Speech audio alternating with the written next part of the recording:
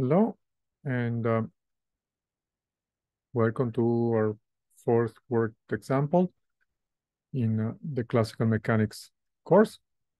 Please pause the video for a moment and read the problem, and then we'll solve it together. Okay, so I hope that you've read the problem and you have some idea of how to solve it, but let's see what happens. This is one of those problems that I'm not super terribly fond of, and the reason is it's got numbers in it. I hate them. No, I don't hate numbers, but it's so much easier to solve problems with symbols. So that's what we're going to do. We're going to use symbols first and put numbers at the end. Therefore, our mass is going to be m. Our spring constant is going to be k. That's a lowercase k. That's a force, that's a velocity, and that is pretty much all we need. Now, how we're going to solve this problem, we're looking for the resonance frequency. That is the frequency that gives the maximum amplitude. And as you will know from class in the textbook, there is a specific value of omega, the forcing term, that gives that effect, the resonance effect. We've also seen that the peak of the resonance becomes narrower as the height of the resonance increases.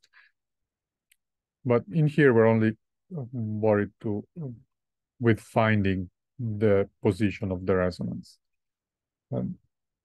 Before we do that, let's just make sure that we understand the physics of the problem. We got a system of this type.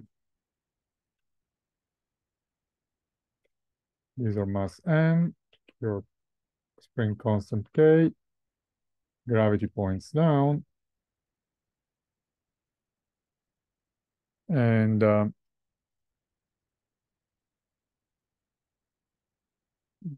that is all that we need. Okay, then we have an expression for the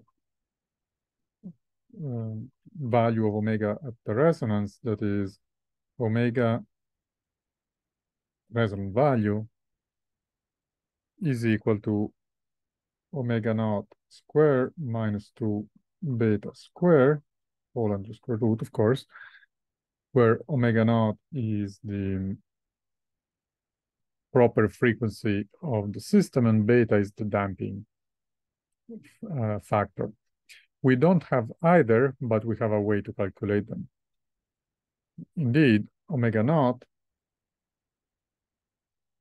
is given by square root of k over m. It's the classic spring mass constant system. In this case, we have numerical values. I'm going to plug those in. 150 is k. Always make sure that you check they're in the proper units. Newton over meters, that's SI units. Kilograms, that's SI units. So all we need to do is replace the numbers without the need to do any conversion. So 150 divided by 6 is 25. Square root of 25 is 5. And that's seconds to the minus 1. Some textbooks will indicate this as radians per second. I prefer not to use units for radians because radians are defined as ratios of two lengths and therefore are dimensionless. But up to you. It's really not that relevant as long as you keep good track of what you're doing. Okay, that's first piece. We got omega naught. What about beta? Is it given? Well, no, but it's easy to calculate. The damping force, I'm just going to write it in absolute value, is going to be equal to some constant b times the velocity.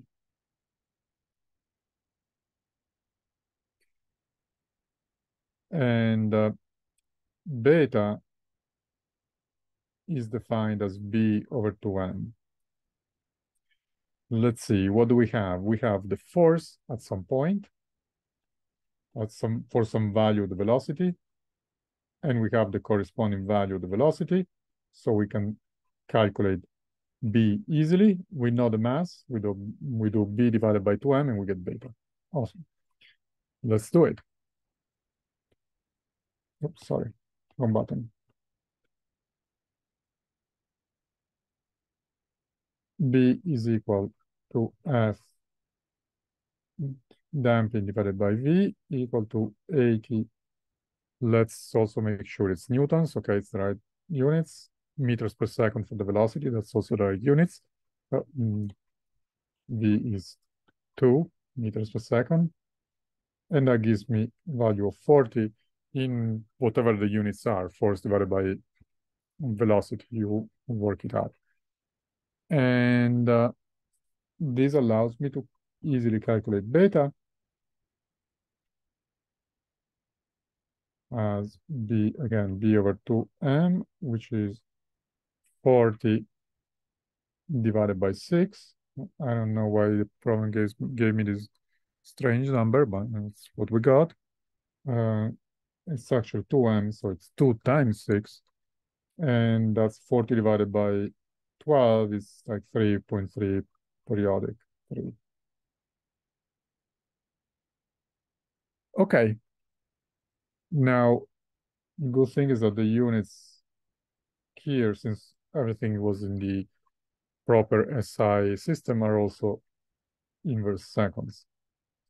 Then we just go and calculate omega at the resonance as once more omega naught. So we got this part, omega naught minus 2 beta square and the square root. Sorry. And that gives me, let's see, I got 5 square minus 2 times beta, we said is 3.3, periodic 3 square.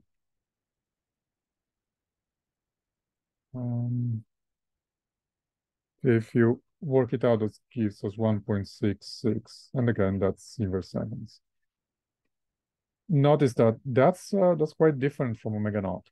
So in this case, the damping, beta is relatively large, and that makes the position of the resonance move away quite a bit from omega naught. Remember that if the damping is small, the frequency for resonance is very close to the natural frequency of the system. As beta becomes larger, that frequency moves to lower values of omega.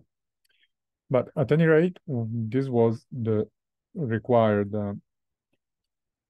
quantity that we needed to calculate, and we're done. Thank you for watching, and stay tuned for the next solved problem.